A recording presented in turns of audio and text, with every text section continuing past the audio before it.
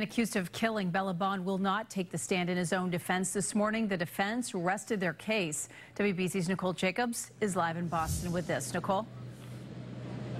Kate, Michael McCarthy says he is, quote, very satisfied with the counsel he received from his defense not to testify during this trial. It caused things to move quickly this morning, with the defense resting even sooner than the judge expected.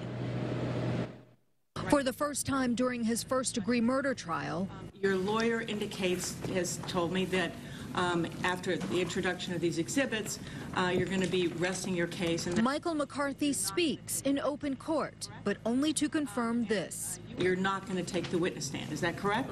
Charged in the death of 2-year-old Bella Bond, McCarthy is accused of killing the toddler and dumping her body in the Boston Harbor. You understand that you have an absolute right not to testify. You also have a right to testify in a trial.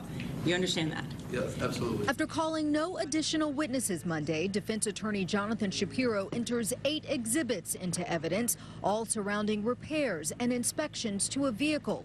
And to those documents, prosecutors called the shop's owner in an attempt to give context to the documents and their timing. Do you have a present recollection of whether there was a repair done after May 12th and before June 1st? I do not have a present. And to that, the evidence is closed and closing arguments set for Tuesday.